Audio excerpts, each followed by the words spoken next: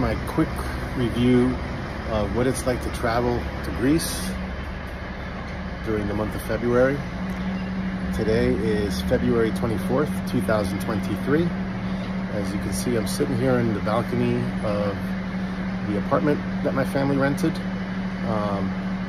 in the neighborhood that's just south of the Acropolis, which you can see right there. So there's the Parthenon, and the whole hill that the Parthenon sits on is called the Acropolis. So if you go down that street there, there's a way to go up and around to the entrance. If you're looking for a hotel recommendation, there's the Divani Palace is on this street down here. It looks like it's a really nice hotel. However, when my wife and I were looking for hotels, we have two young kids with us. Actually, they're not that young. They're 13-year-old twins. We were looking to get 2 rooms. And if you look at the square footage of some of these rooms, they're like shoe boxes. They're like 165, under 200 square feet. And we didn't want that. We wanted to have a fairly large place so that, when we're done walking around and seeing the sights, we could come back and just kind of relax, kind of in an at-home type of setting, which we found.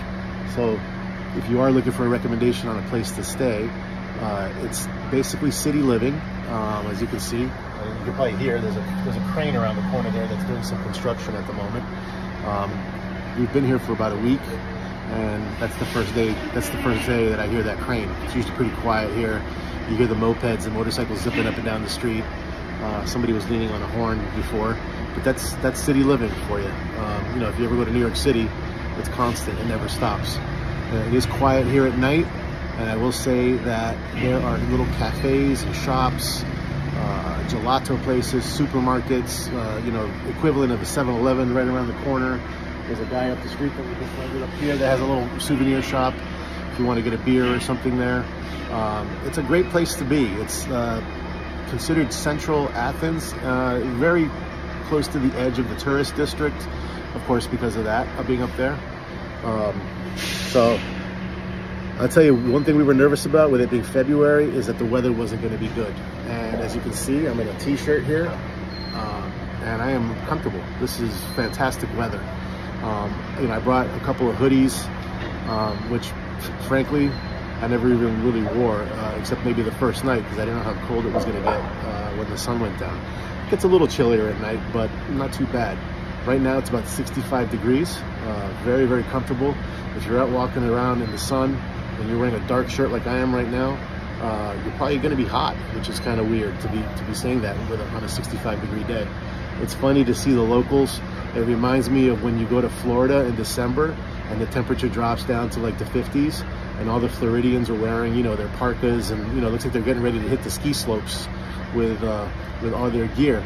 So when you're walking about and you see the locals wearing, heavy jackets, and I'm walking around in a t-shirt, it's kind of funny, how the weather affects different people differently.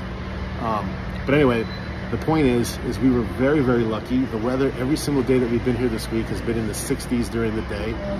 Today is the only day that I'm looking and I see wisps of clouds in the sky like you see up here. For the most part, the days have been crystal blue skies, and it's been amazing. Some recommendations on tours and things to do. Now, with my family, we didn't really do too much in terms of tours. We did do a Greek dinner with dancing and singing and everything. You could probably get away with finding that on your own and not having to book it through a tour. If you go to the Plaka district, which is not too far from here, about 5 to 10 minute walk, there are tons of places that have dinner. They've got people playing music. Maybe you don't get the dancers. If you want to see, the Zorba Greek type stuff happening, then you might have to book a tour or go to a place that has that specifically. I think we overpaid for the tour for the food that we got and everything. We've had better dinners just kind of walking about on our own. In fact, the best dinner we had was the night we were here. When we first got here, we were extremely jet lagged. There's a place called Greco's, not Greco's Project, just called El Greco, right around the corner from here. And We showed up and we were the only ones in the restaurant, and it looked like it was a family that was running it, and it was a tremendous meal. Best salad we had, Greek salad. You know, we had the pork souvlaki, chicken souvlaki, the tzatziki sauce is to die for. Pretty much all the tzatziki sauces that we've had at all the restaurants have been pretty good. For the most part, if you start walking towards the touristy areas, it's kind of around the perimeter of the Acropolis. There's a walking path. All those restaurants are going to have pretty much the exact same thing. You're going to have your souvlaki, pork, chicken, lamb, French fries, the bread, the pita with the tzatziki sauce. You know, they all pretty much have the same thing. It seems to be the trend on the menu is exact same things. We didn't, you know, one night we were, you know, not to say tired of Greek food, but we just wanted something different, and we found a Italian restaurant. Everything was made fresh. You know, it was phenomenal. The wine, the pasta, unbelievable. But we have stuck to eating Greek food. Now, if you're looking for the traditional, what we know stateside as the gyro, which is the gyro that's in the pita that you hold and you know have the gyro sandwich, there's many different ways of how they order it here. There's a place called Kostas Gyro. It's basically a hole in the wall where you go and you take out your gyro. Now, when I walked in there and I said I'll take 3 gyros for my family, we were going to share, the guy corrected me. He's like, when you're in Greece and you ask for a gyro, that basically doesn't mean what you think it means. It's kind of like a deconstructed gyro. It's on a plate, and they give you, like, you know, 3 little slices of quarter pita, and then they put the kebab meat, which is either pork or chicken, on it, and then on the side you've got your onions and your tomato and whatnot. Now, if you ask for a souvlaki, like a pork souvlaki gyro, which confuses me because back in the States I had known the souvlaki and the gyro as being 2 different things. But for whatever reason, if you're looking at it, if you want it like in a sandwich type format, they call that a souvlaki gyro. And that's at least the guy from the Kostas gyro place, the street food place, was explaining to me. And then I did see it on the menu as I was walking over there, by the Acropolis Museum. There's a whole bunch of places that also sell gyros if you want to go sit down and not do the street food routine. We also did a day trip, sorry, not a day trip. We did an overnight to one of the nearby islands of Aegina. So that was easy enough. We took a ferry at the port of Piraeus. There's tons of little kiosks that are running ferries to all the various islands. We chose that one because it was close. It was only about an hour ferry ride. Shorter than that if you take the high-speed, more expensive ferry. We just took the regular ferry over there. We booked this rustic hotel, which I don't know the name of off the top of my head. I'll put it in the link or in the description. The 2 guys that ran that hotel, they were bending over backward for us in terms of just their hospitality and showing us places to eat and recommending some tours. So we did an overnight on the island of Aegina. We stayed at the hotel. There's 2 or 3 like touristy things to do and see there. You know, there's a monastery and a church that's dedicated to one of the famous saints of the Greek Orthodox Church on Aegina. They're building a big cathedral. It's still kind of under construction there, and it's a sight to behold. You don't need to spend more than 30-40 minutes there if that's your type of thing. There's also, I'm gonna butcher this, but there's a temple of Athens, I think is the name, on the island of Aegina, and what it is, it's actually the original, or how do I put this? So you see the Parthenon up there. The design of the Parthenon was taken from this temple on the island of Aegina, and it's actually a smaller version of it. So there's that to see, and what's great about that is it's on the top of a hill, and you just have a great view of the ocean, or the sea, I guess would be the proper term. You can see Athens off in the distance, and it's really, really nice. And then I'm not exactly sure what it's called, but there was another site that we actually skipped, but the cabbie, or the person that we recommended, or that was recommended to us to drive us around, was saying that we should go check out this area on one of the highest points of the island. It looks like way back in the day, folks built homes, you know, ancient homes around the top of this mountain. And I have to imagine the view from up there was phenomenal. I can see why they would do that. We skipped it, but it's something else to do on the island of Aegina. Aegina is also known for its pistachios, so there's pistachio everything on the island. There's pistachio ice cream.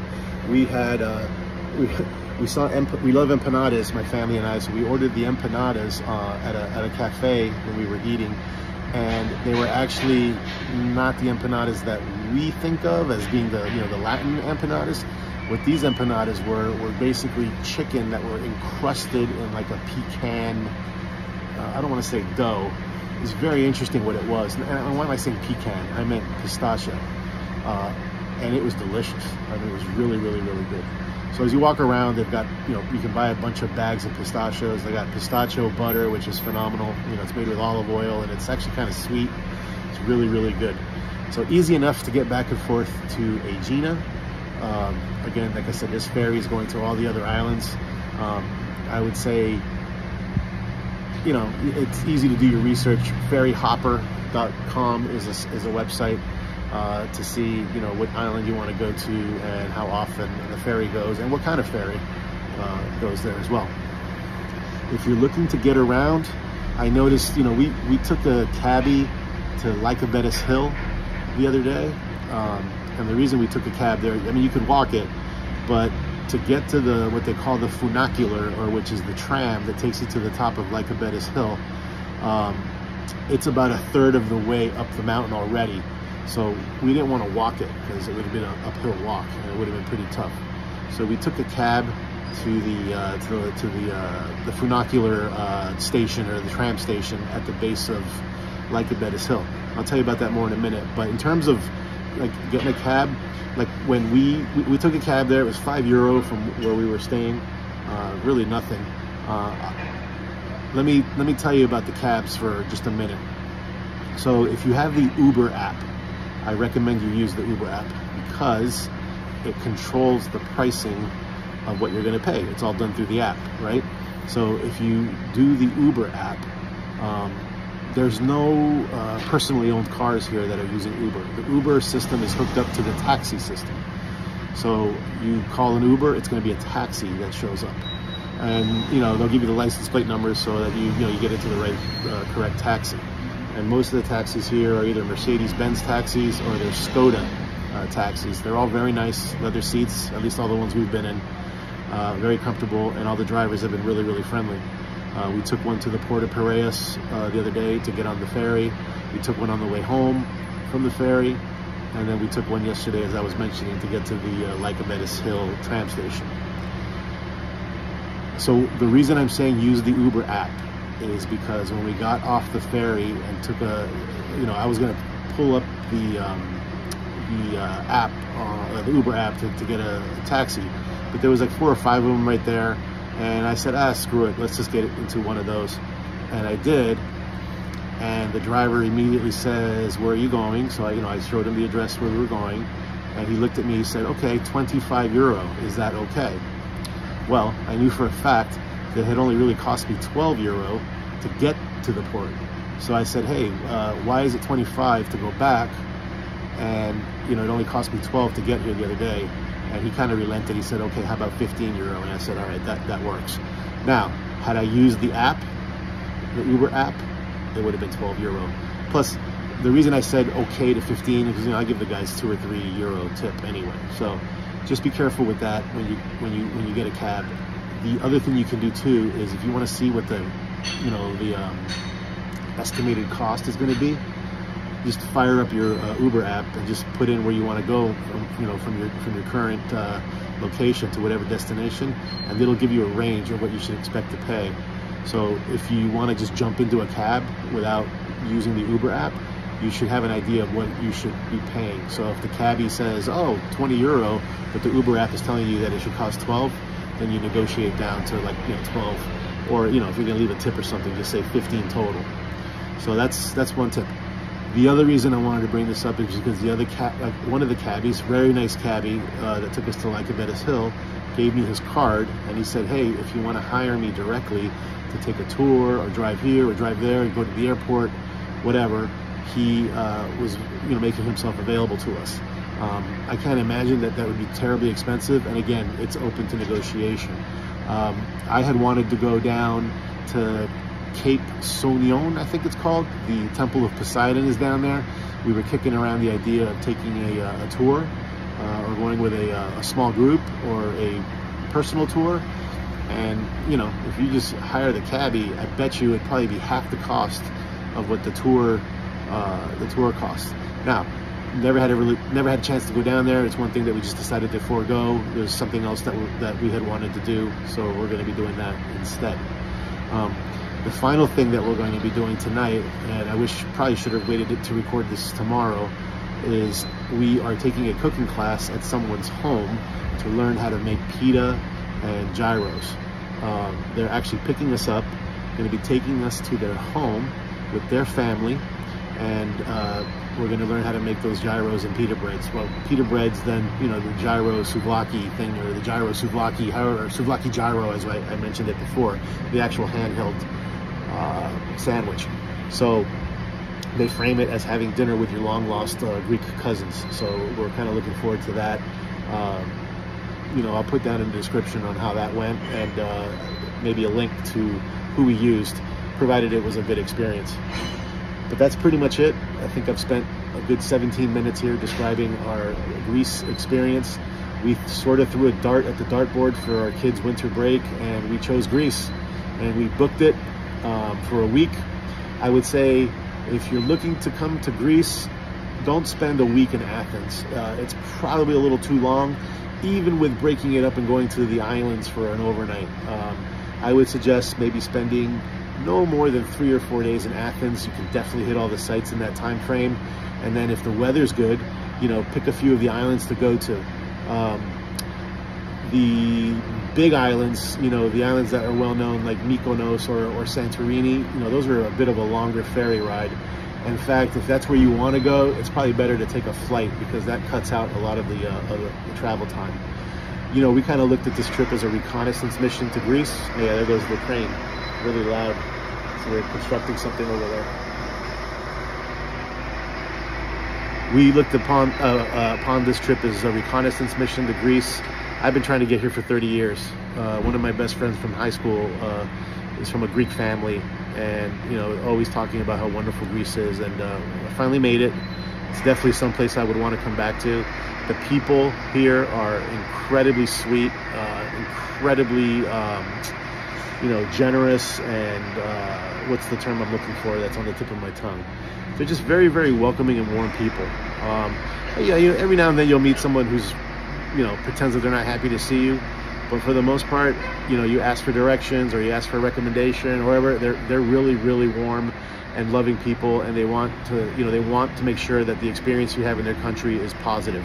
And so far, it's been fantastically positive. This is our 6th or 7th day here, and we are really, really happy with making our choice to come here. However, as I said, make sure you plan your trip carefully, map it out, and like I said, probably don't need to spend more than 3 or 4 days in Athens proper.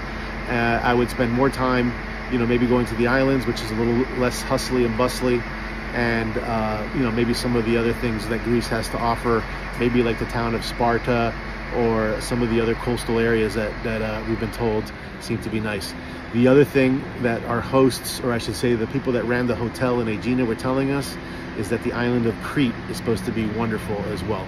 So do your YouTube searches for people who have gone to Crete and see what they have to say, because I think that's going to be our next destination. We came from New York. We managed to get a direct flight out of Newark on Emirates Airways, and that was 9 hours to get here, and I think it's going to be 11 hours to go back, since we're fighting the headwinds on the way back. But all in all, Greece has been a wonderful experience for us. I recommend it highly. I am staying at a place called the Acropolis Plus Penthouse. It's an apartment here in this neighborhood of Greece. It's a 3-bedroom apartment. There's 2 baths. It's been very, very comfortable for my wife and 2 kids. Lots of space. and I definitely recommend it. All right, I'm sure I'm missing a few things. Anything that I'm missing, I'll put in the description. But this is Greece, February 2023. Beautiful Greece weather. And there's the Parthenon again. And I am signing off. Bye-bye. Oh, if you have any questions, certainly just reach out and put them in the comments. Bye.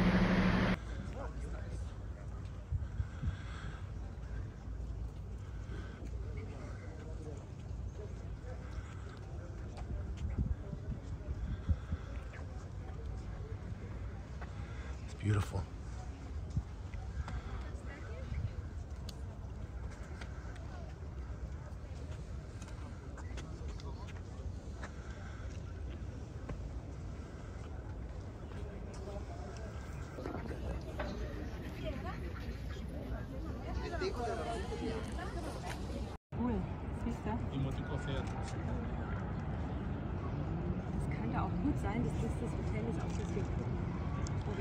There's the stadium.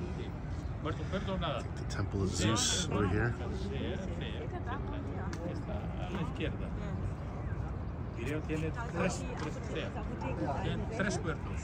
That's like a Venice Hill over there. College Point in Athens. I think we're gonna go check that out too. And there's the Plaka area. The city is huge.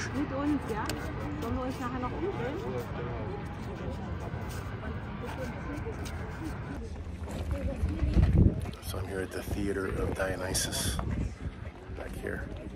See it being partially restored. Up there is the Acropolis Hill with the Parthenon. You can't see it, it's behind this thing here. But I'll tell you something, if you can get here while you're young, get here while you're young. It's a lot of climbing, a lot of rocks. If you're not in good shape, you're gonna have some trouble. And yeah, therefore I had some trouble. But it's beautiful here. I'm just walking through the park here in Athens. I just got done checking out the Athens Stadium, and I'm just kind of walking through the park and just kind of taking my own time. Well, you know how in New York City they don't like people doing any kind of graffiti, but here they actually they promote it, and if you're really good they want you to put it up. So there's a guy right there doing graffiti on this building behind me in the park, and they say it's not the gangs, it's actually kids, and they want to promote artistic ability to do that.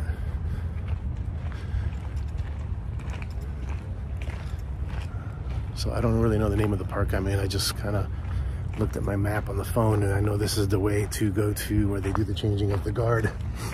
I've been walking a lot today, so Christine and the kids stayed back at the apartment after we spent all morning going to the Acropolis and the Parthenon and the Acropolis Museum. I think if I looked at my watch, it's gonna say that I've probably walked about 6 or 7 miles. So, but anyway, it's a beautiful day. I mean, I thought we were gonna have to be wearing winter jackets here. It's February in Athens, Greece, and it's in the 60s right now. And I tell you what, this is a beautiful city. Been literally killed with kindness with anybody I've interacted with here. The other night we were walking by a little convenience store, and I asked the guy, hey, do you have ice cream? And he said no, but he goes, let me show you where there is actually some really good ice cream. And he left his store unattended and walked about half a block with us to show us where to go to get ice cream. So needless to say, we went back and made sure that we bought some stuff from him because he was a very nice guy. Pretty much that's the way it is with everybody. And I'm sorry I'm breathing heavy, man. I'm walking a lot today, but it feels good. So even though I'm exhausted, I'm excited to see what else there is.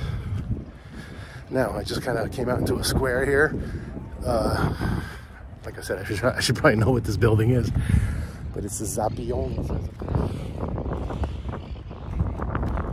Pretty cool. Athens reminds me a lot of Rome, you can't walk, you know, 10 feet without hitting something of historical significance. It's amazing. Highly recommend coming here. And as I'm probably going to say either in a video you've already heard or one that you're going to hear, come here as a younger person, because there is an awful lot of walking to do, and it gets to the point where if you're just not able to anymore, you're not going to enjoy it. So come to Athens while you still can and while you can enjoy it, because it is beautiful and it's got a lot to offer. And again, I've only been here for 2 days, so maybe in another 2 days I'll have a different perspective, but so far so good. Really enjoy it, and I can't say anything bad so far. The food has been delicious. You know, we went a little bit, we kind of OD'd on some Greek food initially, and then last night we felt like getting some Italian. Italian was delicious too, you know, I mean, you really couldn't go wrong. So anyway, I'm gonna try to figure out where I'm at and try to find this changing of the guard thing. I think it's over at something called, oh boy, right on the tip of my tongue. Anyway, in the next video, I'll tell you what it is. Okay, what I couldn't remember before was Syntagma Square. And this is the Tomb of the Unknown Soldiers, just like we have at Arlington Cemetery in Washington, except they have their own here in Athens, Greece. And they do have a changing of the guard. I just don't know when that is. And then there's another square across the street, which again is part of this Syntagma Square area down over here. It's back there. I'm gonna go over there in a minute. I'm gonna hang out here for a few minutes to see if there's a changing of the guard ceremony. See what the deal is. See if these guys will do it. I'm gonna go online and check the schedule.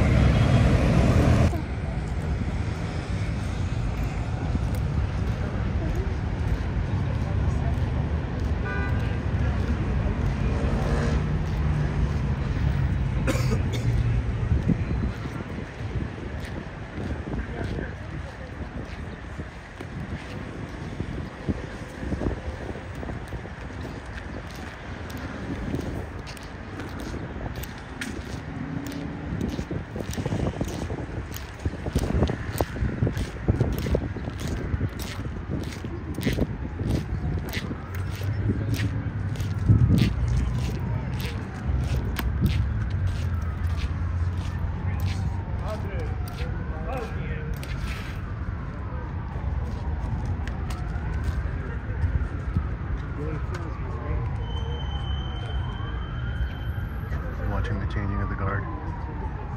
Athens, February 20th, I believe, 2023.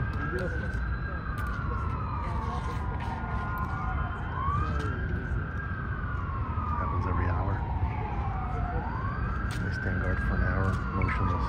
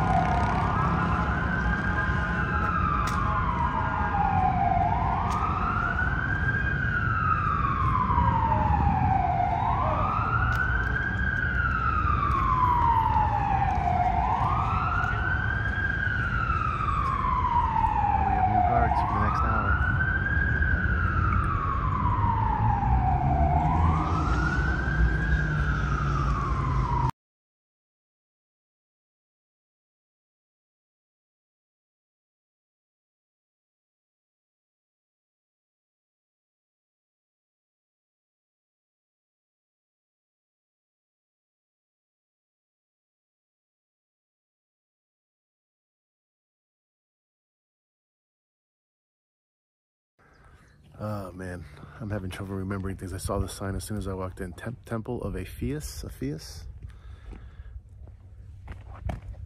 And this apparently was here before the Parthenon on the top of the Acropolis in Athens. So they use this as the model. So we call this the mini Parthenon back here. And check out this view over here. You see Athens way in the distance over here. I don't know if you can make it out. It's a beautiful spot here. Been just relaxing on the island for an overnight. Just went to go visit a sacred church that honors a saint of the Greek Orthodox Church. And then we're just going to head back to Athens in the afternoon today. Beautiful ocean.